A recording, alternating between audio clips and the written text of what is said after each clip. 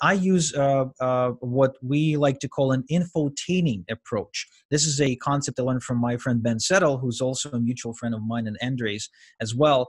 And this approach allows you to mail every day and make the emails informative and entertaining at the same time. Hi, I'm James Taylor, business creativity and innovation keynote speaker, and this is The Creative Life, a show dedicated to you, the creative.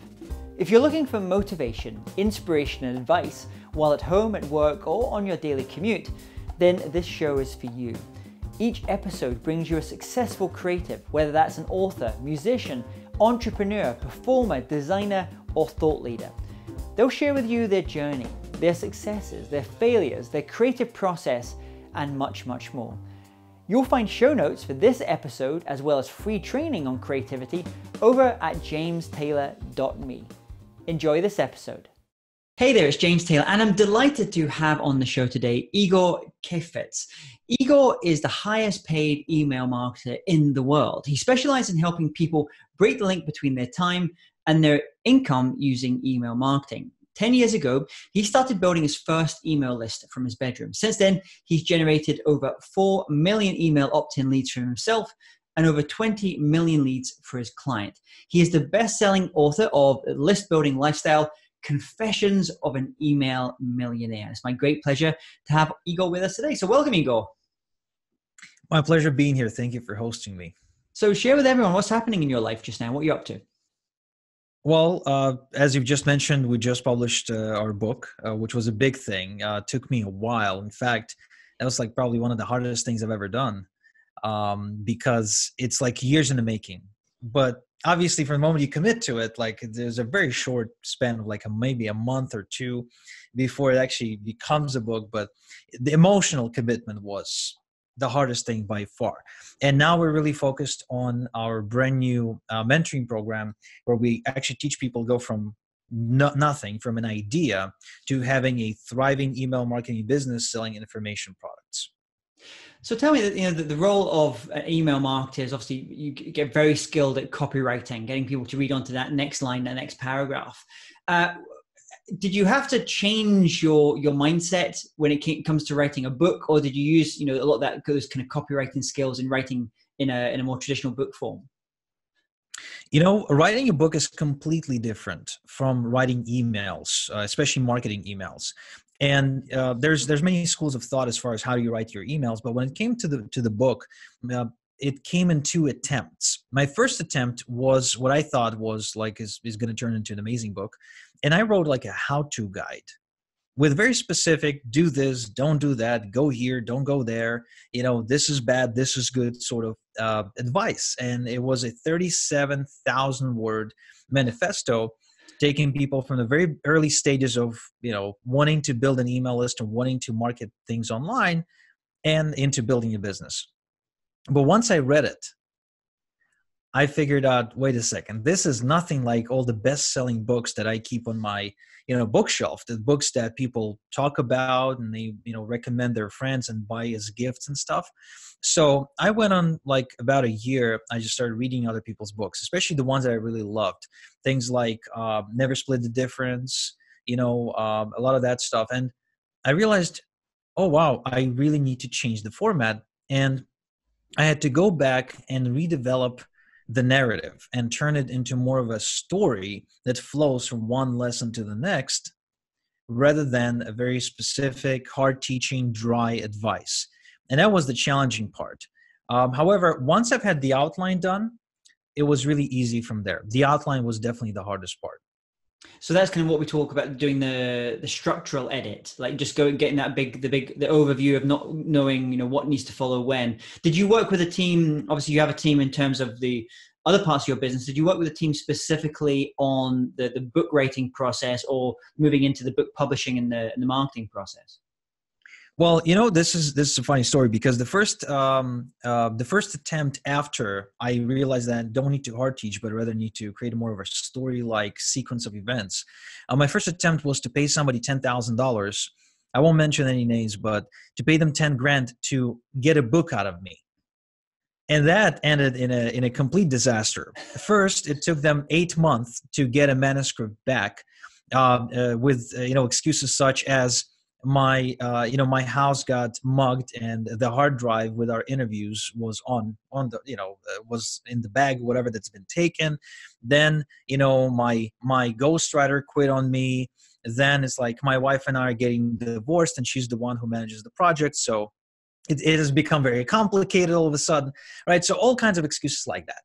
And at one point, after I got the raw unedited manuscript back and I realized what a piece of crap that was, I just fired that person and I attempted to write the book on my own. This time, though, I had a good idea of what I don't want it to be.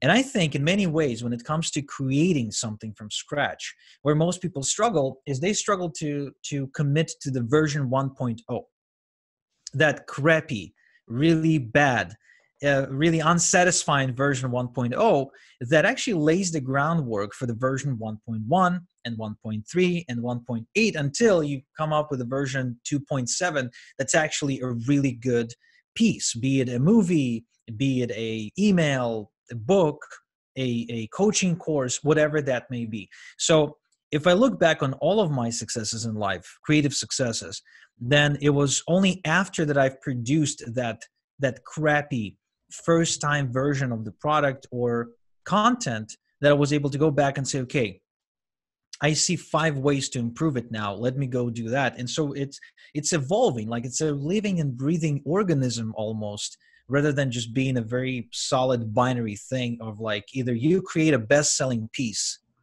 or you don't. So a lot of artists that talk about, I remember thinking Picasso would talk about, well, you never really finish a painting. You just have to kind of let it go. You just have to kind of like move on to the next thing. So did you sense that point of like, okay, I just need to get this out there and you just need to ship it, as someone like Seth Godin would say? Yes, at some point you get to a point where you realize unless I commit to some sort of version of this thing, I will never get it out. And so with my book, the problem for me with the most recent version that ended up on Amazon was that it wasn't big enough. So my biggest insecurity about the book is that it's only 110 or so pages long. And I thought it's not good enough because all the books, again, I'm comparing this to all the masters that I kind of look up to, right? And so I'm looking at the other books and they're like 300 pages to 50, closer to 400. There's like a lot of meat. And I'm like, my stuff is only 13 chapters. One of them is a big case study.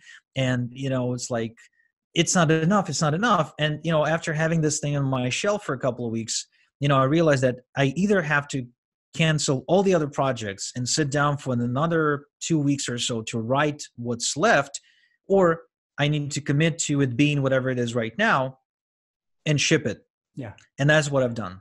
That's what I've done. And again, incidentally, even after you do that, you still discover mistakes. For instance, the first printing of the book was missing the foreword. We forgot to put it in. I mean, it was mentioned on the cover, but it was missing. So we had to go back. But yes, I did have to accept the book as it was and then say, okay, I'll get back to it on the second edition of the book, or I can release a sequel. But that was my problem with it. Yeah.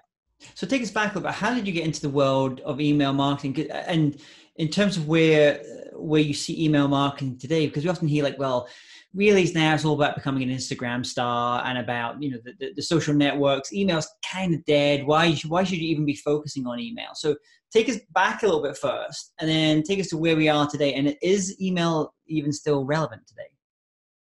So when I started, incidentally, there were talks of email dying because Facebook was, on the rise, and because Twitter was there, and supposedly, they're going to replace email. And I've heard the same thing about each and every single social media outlet, including Snapchat, including Periscope, everything. So the more options we have for social media, the more the talks about email dying kind of start being brought up to the surface. I started out when instant messaging was really just becoming mainstream. where people went from calling each other to texting each other. If you wanted to ask someone out, you didn't like call them and ask them out. You actually texted them, and you were hoping for them to text you back and not just ignore you for the next 7 to 14 days or so. And the way I stumbled into it was through actually network marketing, where I got my start. I was very ambitious, but I was very broke. And I didn't have any business plans or funding or any business ideas. I definitely wasn't anywhere near close to manufacturing products. I couldn't, figure any of that out. And I never ran my own business. I was still going to, it's like a community college, if you will, so like a military academy / community college thing. And I said, you know what? I see where my friends are going. They're all going into this beaten path of go to school, get a degree, get a job. It's kind of like I was living in the Matrix with all of them together.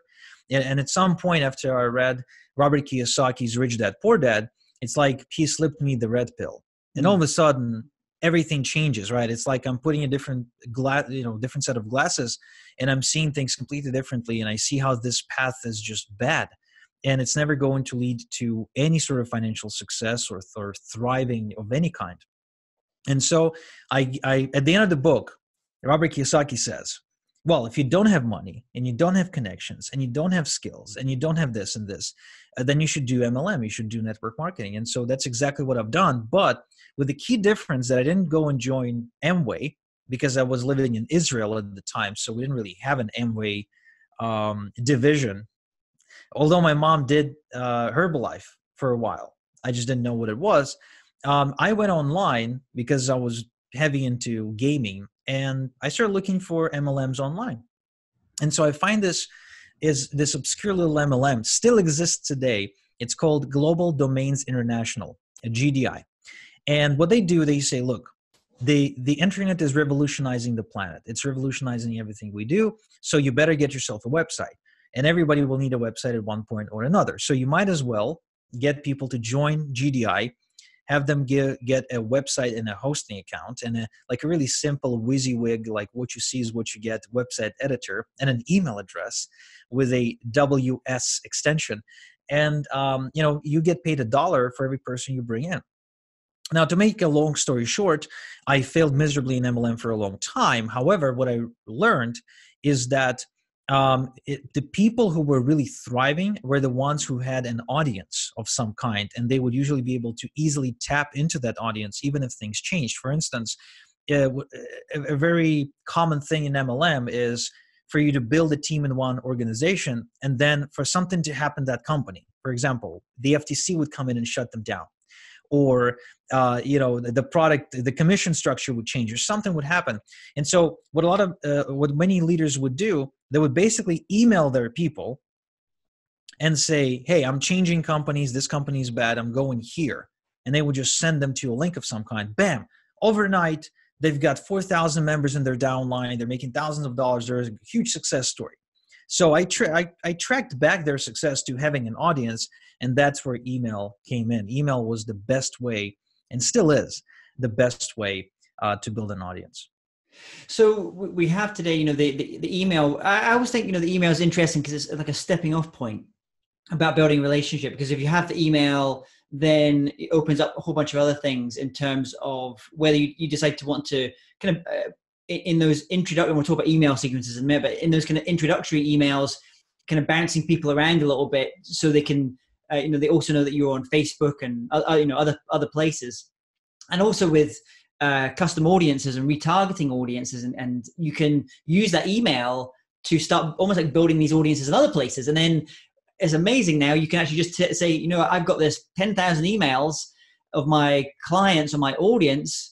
Go and find me 10 million more, just like them, please. And so it's incredibly powerful, but it kind of has to start having that email address. So talk to just now, a lot of our audience here are maybe they're speakers, they're authors, they're coaches. And I saw coming into the world of speaking, I saw a lot of speakers who are very good at the sales piece, but not so strong at the marketing. So often they might have actually, they might be doing, 6-7 figure revenues as a speaker, but it could go away overnight because they had no core. They often were, they had a gatekeeper, maybe it was a speaker bureau, for example, in the way. So talk to us about how you start thinking about building an email list. Now we think, okay, well, it's important to have an email list, to have that direct relationship with my customer or my audience. How do we even start going ahead? Because it feels like it could be, quite a complicated thing. And why would someone even give an email address now? Well, email is a price that you would have them pay for to transact with you for something. And usually that's either a bribe. I call them ethical bribes. A great example of this is a webinar. For instance, if you're a speaker and you are, for example, like me, and you maybe you don't like traveling. I mean, you just shared with me that you've traveled like 20 countries in 60 days, which is nuts. I mean, to me, that's just nuts. The place you see right now, this is where I spend most of my time. It's not right for everyone. It's not right. It's definitely not right for everyone. Yes, absolutely. So let's just say you're a speaker and you've been doing this for 20 years and you're like, I'm ready to maybe do fewer speaking engagements, but I want to get paid more, right? And so I want to build my own audience, right? I want to have more control over my business and not depend so much on other people's seminars and other people's speaking opportunities.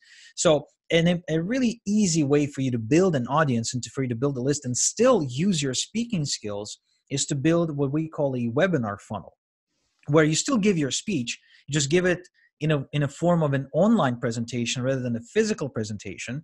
Oftentimes, you don't even have to show yourself on a webcam or anything like that. You can do it from behind the screen. So you literally do it in your underwear if you really want to. I mean, that's most of my webinars.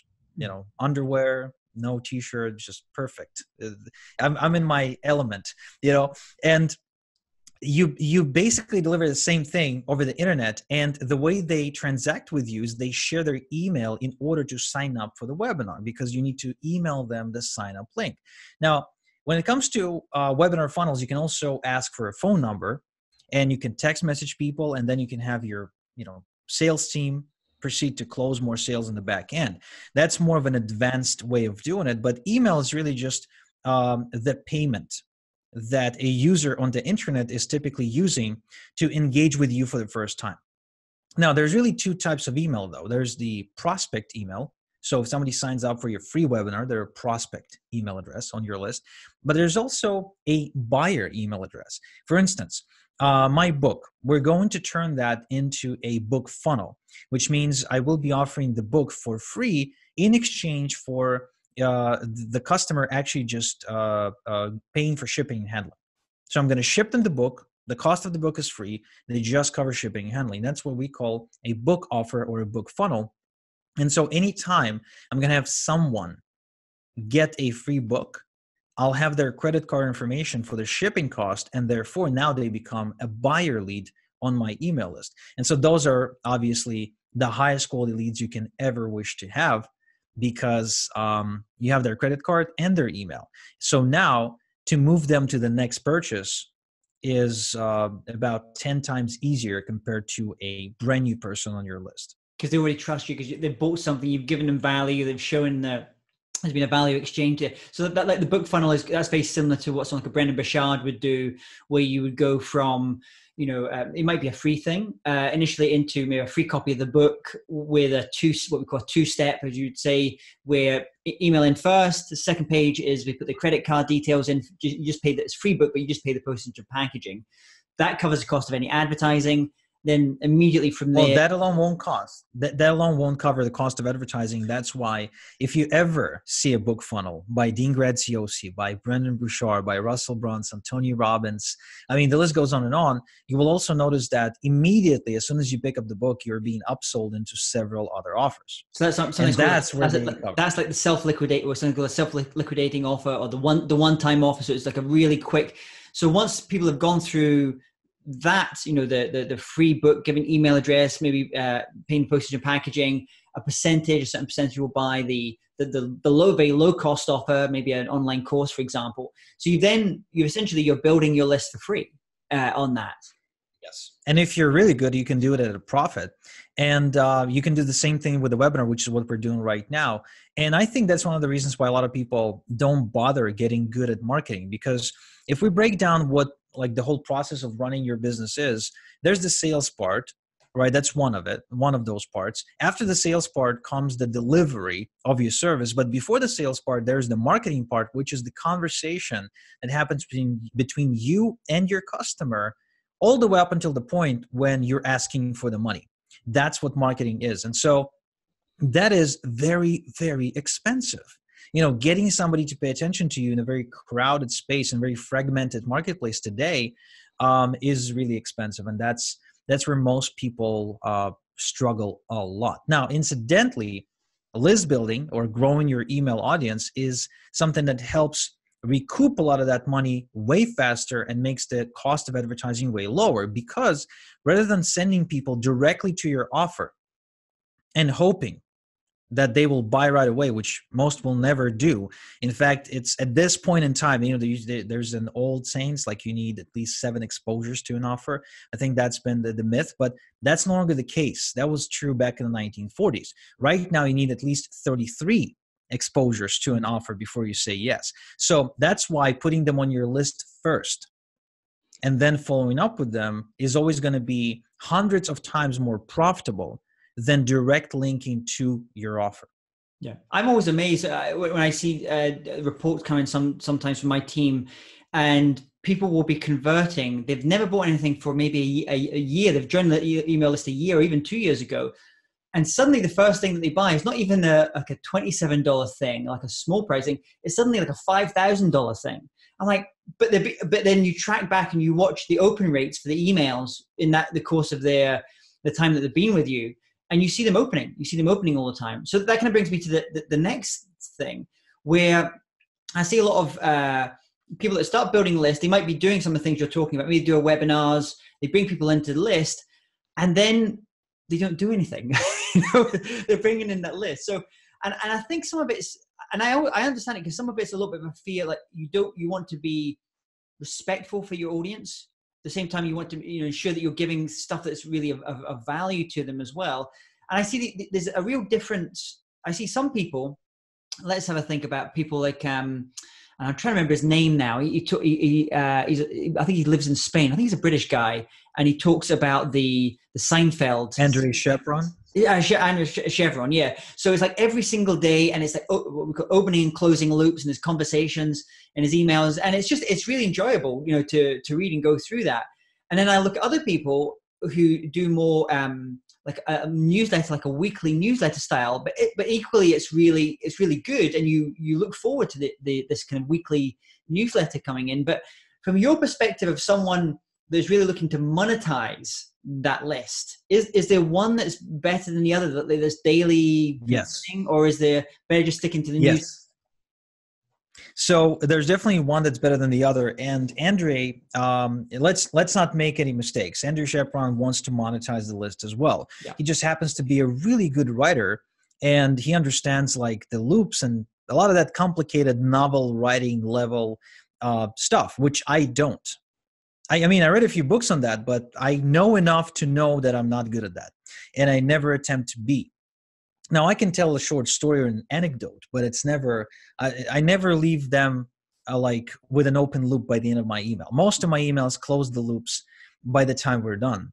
And what you mentioned is a Seinfeld email sequence. It's where one email is not connected to the next. Where emails are connected, it's the soap opera sequence, where you're basically building it in a way where you open a loop in email number 1, you close that loop in email number 4. And so you really have to almost like plan out your sequence as a soap opera. Yeah. The strategy that I use that allows me to email my list every day, 3 times a day, mind you, not just even one time. Yes. And by the way, I'll get to the frequency in a bit.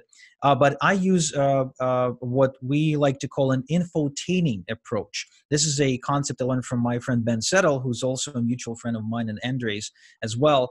And this approach allows you to mail every day and make the emails informative and entertaining at the same time. So I want you to think Dr. Phil, Oprah, any sort of talk show where there's entertainment value in conversation. Howard Stern is a great example. Like, he's an extreme though, but any radio show is typically a great example of what an infotaining email would look like. But you deliver it in tidbits, right? So these emails are less than 500 words long, usually between 150 to 350 words. And you always link to an offer, which is another big mistake I see people make. One time I was on a coaching call with this VIP client of mine, and she says, Igor, I've built this list and I keep adding, 20 subscribers a day. I've been emailing the list religiously, just like you told me, for 3 weeks, but I'm not making sales. I'm like, that's very interesting. What are you, how often do you pitch in your email? Like, how often do you tell them, go find out more about my product here, link? And she says, never. I mean, like, what do you mean? Why never? She says, well, because I want to give them value. And if they like me very much, they'll go look up my stuff. And I'm like, yeah, that's not going to happen. People are too busy or too lazy or both for that.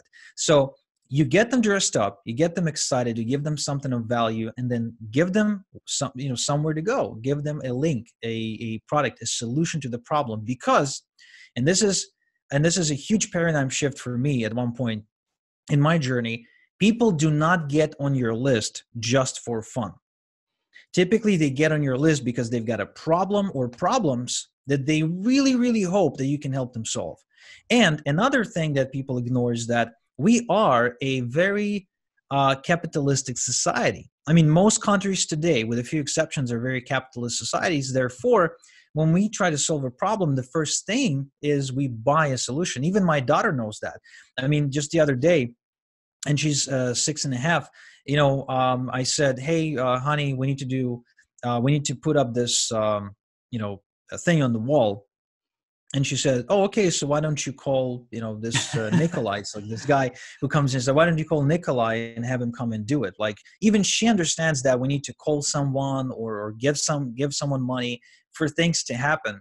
So there's really no shame in that. And if the only reason why you're not pitching your emails is because you're afraid to alienate people, you will quickly find out that you won't be doing any such thing.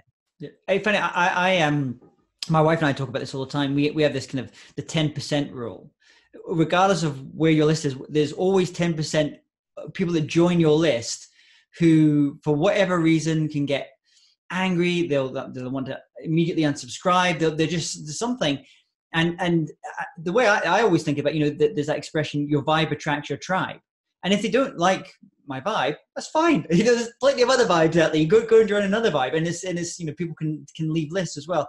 So you're messaging every single day. I'm wondering, if we take one step back, how you plan out that. Are you thinking, okay, each week you're thinking about a different offer, and then you're doing the emails over the course of that week for that particular offer, or how are you kind of strategizing these email sequences? So there's several approaches to this, and it really depends on what you're selling.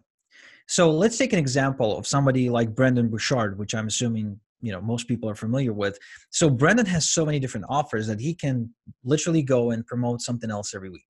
And he can build what I call ticking time bomb campaigns, where the campaign starts on a Monday or any other day of the week and has a very clear end date to which it's ticking down. And once it's getting to that date, the offer's gone, right? So it could be, if he's launching a new course, then it's an introductory offer, 48 hours only, 50% off. You get it before this time, you get it 50%, then price doubles, and the offer's still available, but the price is different now. You pay more money. Now, there's also another approach, and that is, for example, for my email marketing agency, where we have an ongoing service, and that service doesn't go away necessarily anywhere. It's like the same offer that, the offer that it is today is the same as it has been a year ago. So it allows me to write these Seinfeld emails that are not necessarily connected to each other, but every day I would send people to that website, encouraging them to sign up. And the funny part is that last year I had this lady, she emailed me and she said, Igor, I've been on your list for 8 months. And this last email you sent, it finally got me. Yeah. I'm signing up. So she's been reading emails and seeing that offer for 8 months before she finally signed up. So it really depends on what you're selling. If you are a speaker or information marketer, and you've got this coaching program, for instance, right? Let's just say you got a high ticket, 5,000 one-on-one coaching program. Then I would assume there's a natural scarcity that comes with it because you can only handle so many one-on-one clients at a time. So you can easily limit the number of people you take in, and therefore limit the number of emails you really need to send out every now and again. So you can schedule them like once every 3 months, once every month, once every 2 months, and you can email the list for a week, inviting them to the coaching program, and then say, oh, it's, registration closed for now. Because I've done this with my list building program where I built lists for people. And I said I can only handle 12 people at a time. So I would send out 72-hour campaigns. Oftentimes it would be the exact same campaign, only resent later. And I would get my 12 and I would shut it down. And so with the list, you can really play it any way you wish. It can fit any schedule, even if you're a very busy speaker and you don't have the time to sit down and plan out your Oprah sequences, etc. You can still email once a day. You can write your emails from the airport. I've done a lot of writing on the plane when I used to travel a lot. It's actually one of my favorite places to write. It's the plane because you're not distracted by anything. Exactly. So you can basically, on your plane ride from Texas to Los Angeles, right, you can pump out 5-7 emails in one go, have an assistant load them into your software and schedule them once a day at 7 a.m. or 9 a.m. in the morning, or noon or whatever, and they're going out. And so even while you're speaking or vacationing, your emails are working for you, right? Yeah. These are like actual salespeople going out there recruiting customers. So in terms of the daily emails you're sending out, are you always sending people to maybe your core offer, the main offer, or I've seen people like the Ryan Dices of this world that will often do, he might call it, I can't remember what the name is, in terms of his way of ascending people. It might be a lower price thing in order to then eventually get you into that. So he's always actually promoting either a free webinar, for example, or a low price thing. But he doesn't really often directly promote the core offer that he's trying to sell. And the reason I asked that, because I've tried the different approaches, and I just found my head kind of exploded after a while when I was having to think about all these different ascension things. And I'm like, do you know what? I'm going to just cut it way, way back and just focus on a core thing. But I know other people have had huge success with that ascension model. And it's just, I wonder what your thoughts are. Well, Ryan Dice has a huge team, right? So he's not writing his emails. He doesn't need to think about that. He's got people doing that for him now. They're a big company and 4 business partners.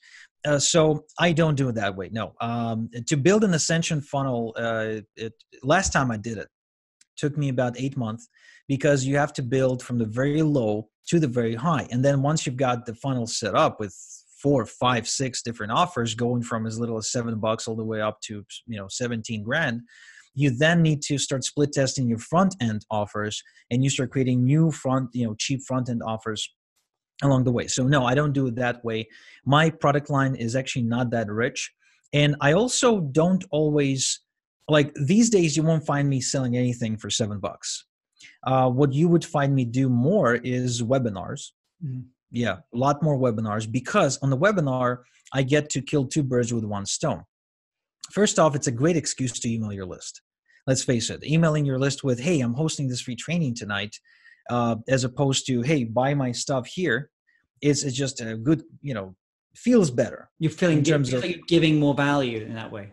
Yeah. So less guilt with the free stuff. And on the training, what I get is I get to control the environment in which the audience is perceiving me, and they're engaged with me. I can, call them out. I can answer their questions. So it's a lot more personal, and it's a lot more valuable to them as an interaction, as opposed to watching my VSL, which has a place to be, but still webinars are more effective to convert, especially in the front end. So if I'm getting on the webinar now, I'm not selling for $7. I mean, that would be a waste of my time. So I'm selling for $4.97, $1.97, $9.97, right? I never go beyond like $14.97 on a webinar.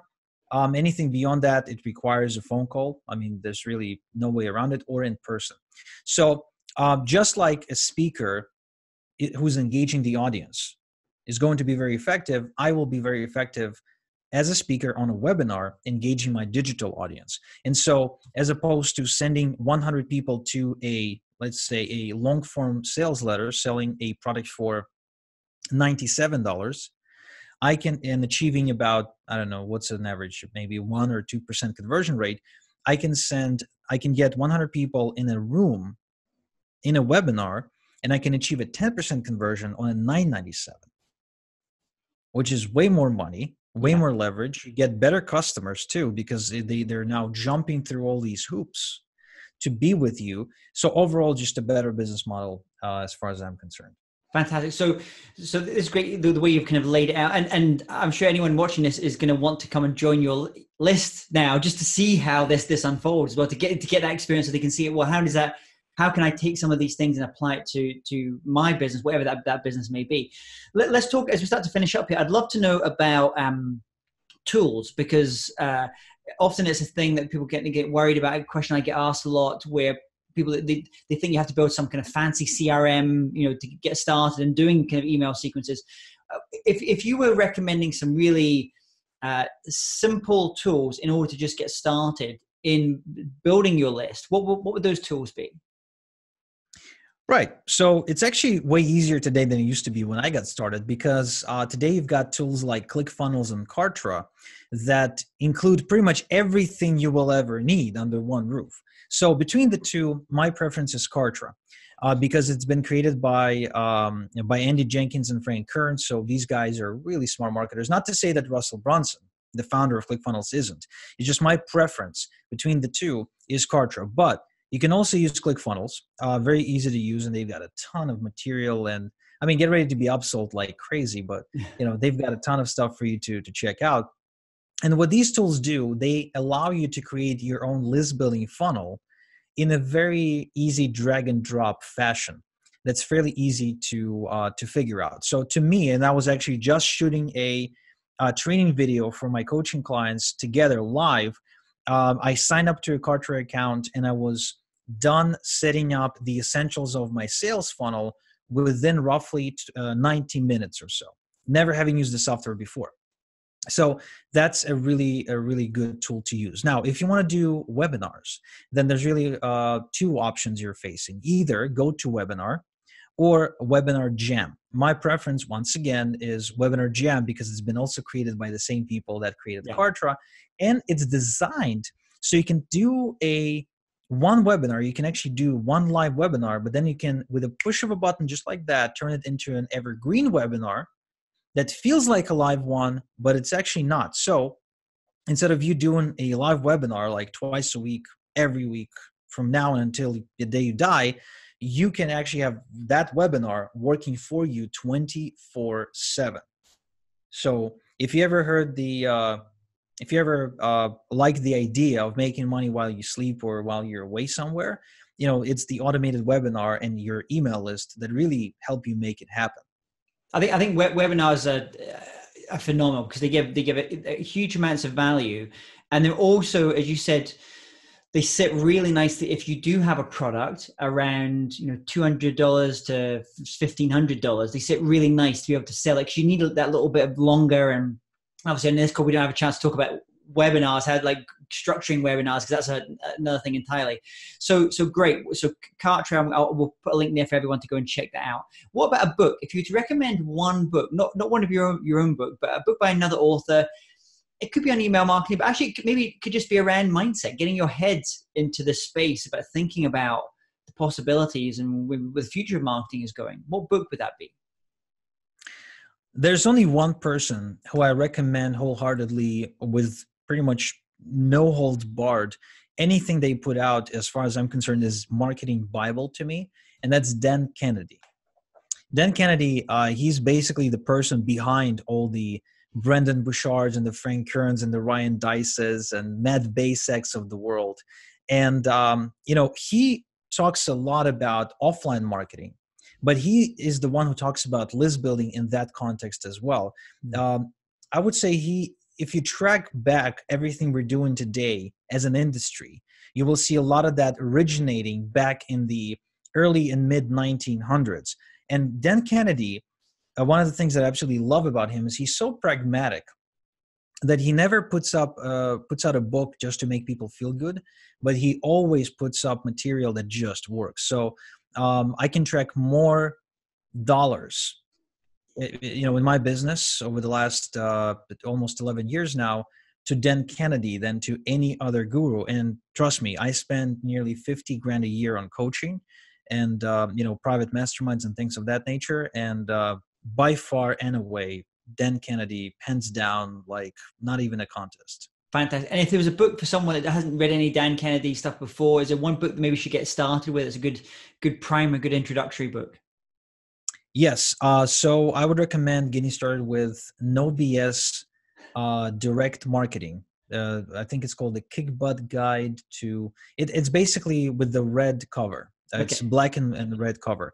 But all of his books are great. And what you'll find is that a lot of them sort of correlate with each other. So maybe 30% of the content is always the same, and he hammers those important points home.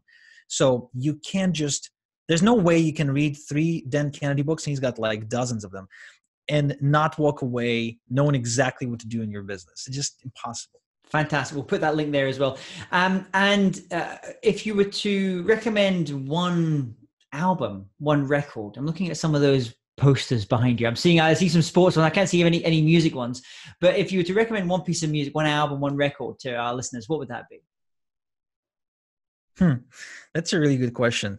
So I'm just coming off of a Queen concert that just been here in Toronto with Adam Lambert, but it's not a great fit for marketing. As far as I'm concerned, building my business and just kind of looking over the journey in general, I would say it's there's 2 songs that come to mind. Maybe not albums, but songs. The first one is by AC/DC. And it's a long way to the top if you want to rock and roll. So it's basically a song that tells the journey of, like, if you want to become a rock and roll singer, rock and roll star, of what you have to be willing to take in a very interesting rock and roll-ish way. And the other one is by Nickelback, by far my favorite band.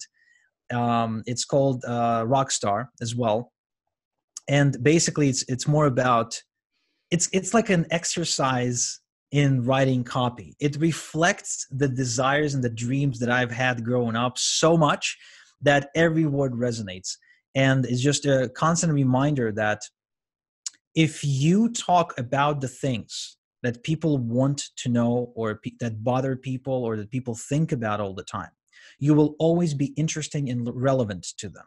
Meaning that if you ever have any trouble coming up with things to say to your audience, be it if you're a speaker or a coach, the first place to go is either their dreams or their fears or their suspicions. Like these 3 places, you'll never be boring to them. You'll always be interesting, and they'll always be hanging on your every word.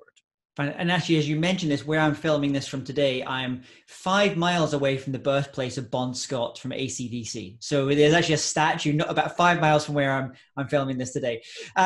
Final question for you, Igor. I want you to imagine you woke up tomorrow morning and you have to start from scratch. So you have all the tools, all the knowledge you've acquired over the years, but no one knows you. You have no one, and you have no list. What would you do? How would you restart things? I would build a webinar funnel selling a fairly low-priced course, somewhere between $197 and $497, with an unconditional money-back guarantee. That course would be within a passionate niche market that I myself have passion towards. It could be a self-help or communication market. It could be make money online. It could be dating. It could be financial or investment market, any of the big markets, right? And I would basically drive as much paid traffic as I could to that funnel to get some proof that it's converting. And then I would turn around, I would go to the biggest players in the niche, and I would beg and plead them to promote me in exchange for 100% commission. I would actually give them all the money. 100. So and the reason I would do that. So that's giving them 100% of the money. Why would you do that? I would do that because they would be sending me customers, and anytime they would be making a conversion on my webinar and getting me a, say, $497 buyer. From that point forward, I have a list of $497 buyers. Like, I can literally come out and say, I'm offering one-on-one consulting for $500 an hour. This is what I can teach you. And here's packages of 1 hour, 3 hours, or 10 hours at a discount. I would literally be making six figures immediately, right away, because I've had a list. And the only way you get people to promote you, if you have no street cred, if you don't really have a big reputation, oftentimes requires you just to give up a lot of that money up front. I actually have done that. I've done that before, only not with a webinar funnel, but with a different funnel when I was just getting started. I've had actually a funnel made of 3 products. They're all low ticket, but 3 products, and I gave away 100% commission on all of them. So I had 10 people who I was able to get to agree to promote me, and they built me a buyer list. Within a month, I've had about 100, 150 people on my buyer list. That buyer list made me 6 figures that year. So it doesn't have to be the biggest, it's getting a right quality list as well. Thank you so much for coming on today. It's been a really fascinating learning about the ins and outs of email marketing. And actually you have talking about taking things even further, you've got a very, very kind offer for everyone about your book. So tell everyone what that's about. I'm going to have a link here below so they can go and check that out. Yes. So I invite you to check out my book. It's called The List Building Lifestyle: Confessions of an Email Millionaire. Right now, if you've got Amazon Prime membership, I believe you can get it for free because you get the Kindle Unlimited library. So it's a part of that. Or you can get a physical version on Amazon for just $7. It's really nothing. And you can go to igorsbook.com to find out more about that. It's going to take you straight to Amazon. You're not going to get on my list, unfortunately, but I'm working on that. So, don't worry. But if you do want to get on my list and you want to see a proper webinar funnel in action, then you can simply head over to igor.ac, igor.ac, and you will land on a page that invites you to a free webinar about affiliate marketing. Now, whether you know anything about that doesn't matter, but you can play prospect and you can opt in and check things out, see how it's structured, and recognize that it's not rocket science. You don't need to be a speaker with 500 speaking hours behind your belt. Anyone can do it, and even especially if you don't have a street cred right now, that you should do it, because a webinar automatically elevates you above the noise of the marketplace. Fantastic. So we're going to put all those links there for everyone. Igor, thank you so much for coming on today and sharing all about your creative life. And I wish you great success with the book and everything you're doing next. If you're interested in living a more creative life, then I'd love to invite you to join me as I share some of the most successful strategies and techniques that high-performing creatives use. I put them all together in a free downloadable ebook that you can get by going to jamestaylor.me. That's jamestaylor.me to get your free downloadable ebook on creativity.